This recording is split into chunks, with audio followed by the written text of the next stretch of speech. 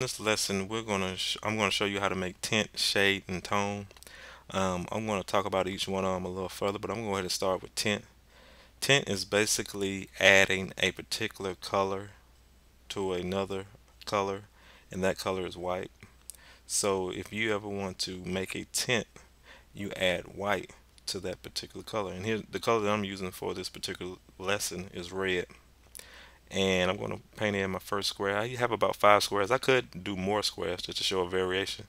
It's kind of like a value scale. If you ever done a value scale when you're drawing, you have your dark ebony pencil drawn at the top, and then you just have a gradual change of the different shades of pencil tones from light to darkness or darkness to lightness. This is kind of the same thing, but we're just doing it with paint. And here again, tint is basic color plus white, and you get a tint. Now, as you can see, I already added a little white to my second square, and you see that there's a little bit lighter uh, tint than the first coat, or the the paint that was straight came from the tube, came straight out of the tube. Excuse me. And each square is going to get lighter and lighter. And my goal is to try to get it as closest to white as possible. I don't do it that well as I would like in this particular video, but you get the idea. And you see my third square is a little bit lighter than my second square. And you may be asking, why do I need to know this, or what's the particular point of this lesson? When you're painting, you need to know how to get certain colors. And one way is by having different assignments like this to kind of help you. Especially if, like I can see already now that if I was wanted to paint a rose, I need to know kind of how to get certain different values of red, especially with cadmium. So this is a good lesson just to kind of understand paint, just get a better idea. Here I'm on my fourth square, so you can see it's a little bit lighter than my third square. And again, I'm trying to get the closest white as possible, just a little hint of red in my last square. Let's see how I do. Okay, it's pretty much pink, by most artists with a particular color, or most anybody would pretty much call this color pink. But again, it's just basically red with a little white, with a lot of white, so to speak. If I could, I didn't do that, but I would draw another square to add to that to make it a little bit more lighter. But anyway, let's go ahead and move on to shade.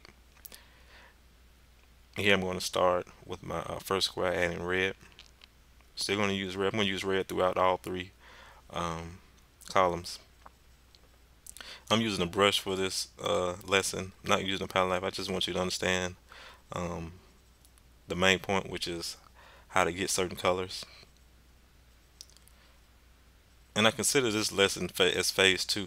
I know on the first lesson we talked about the color wheel, how to get basic colors, primary, secondary, and intermediate colors. On this one, I just want to get you to see what you can do with just one color. And with shade, you add black to this to get a shade, black to a color to get a shade.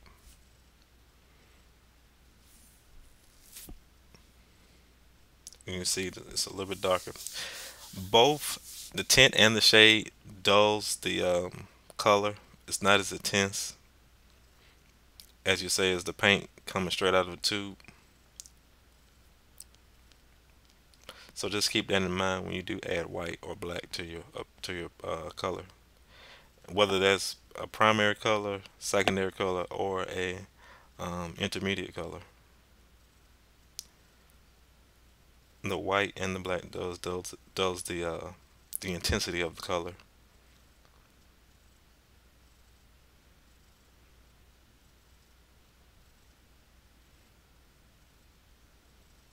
The third one's a little bit dark, a lot darker than the second one, excuse me, and that's pretty much what I'm trying to go for anyway. So, and this one's definitely dark, definitely dark.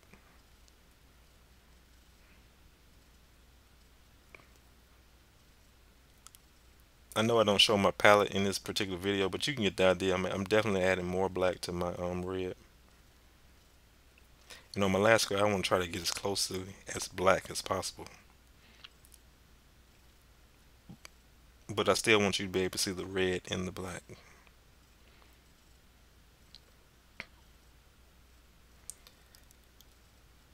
Now, when I'm painting a shadow on a particular object, say for instance, since we're using red, if I was painting a shadow on a red apple, I wouldn't use black because it'll dull the color.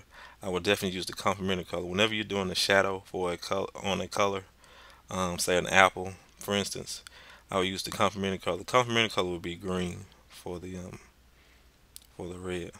I'm going to explain a little bit of that more in the next lesson.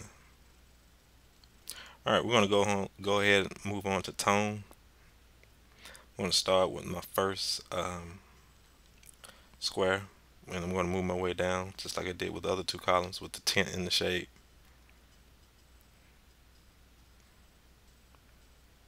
And basically, tone is basically adding color with the gray, and you get a tone.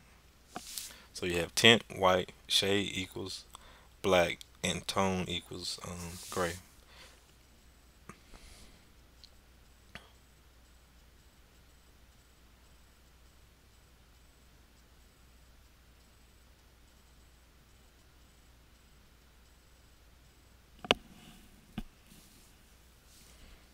To me, when you add gray to a particular color, it kind of um, not just make it dull, but if this makes any sense, it makes the color look real flat.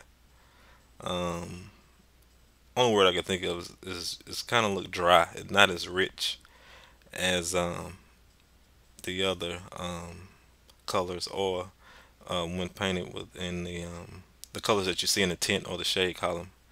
You can see, to me, it makes the color just a little bit.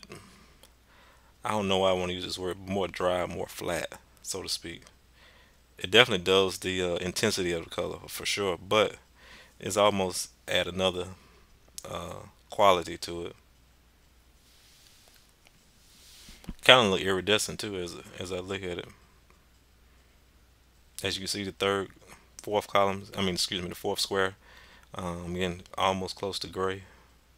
It almost look gray, but you can still see the red. And on my last color, I want to just have just a little red in it and mostly gray, so you'll be able to see that in this on this last square in the column.